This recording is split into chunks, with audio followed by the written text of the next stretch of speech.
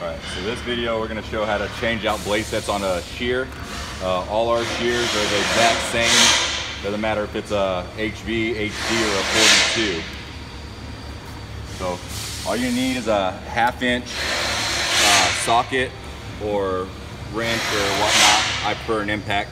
And if you need a 3/16 Allen key, you shouldn't need it if you have an impact. Just put it on the back and just tap it, it'll come off. Start at the bottom of your blade at your pivot. I always start at the bottom so that way when it swings out it doesn't fall on top of you. And just work your way up. Now be careful when you get to the top one because the blade's going to want to fall off, and they do.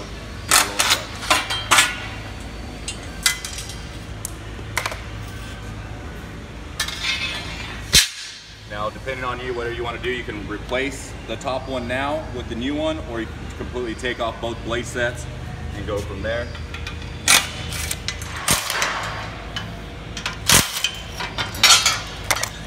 Like that. Now you have both blade sets off. Now, put it back on, same way. Put your bottom blade on. Start off closer to your pivot. Put the first one in. Set that in. I like to go to the opposite end now. Put the last one in. Make sure everything's lined up. If for some reason you do lose a nut and bolt and you don't have time to replace it, do not leave two empty spots next to each other. Try to stagger them.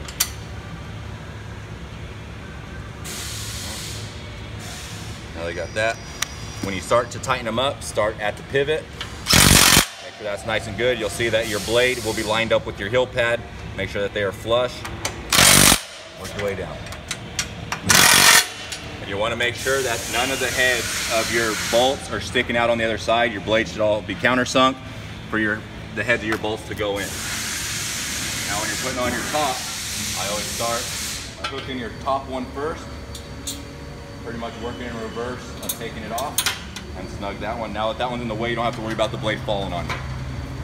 Bring it back to the pivot. Push it in, just slide right in. Put that one in, work your way up, replacing all the nuts and bolts. And when you switch off your blades, there's no need to loosen your main pivot bolt, which is this one right here. If it's working fine with the pressure that it has on it, don't mess with it. All our blades are the same thickness, so you won't have to mess with that. And again, starting at the pivot, tighten them down.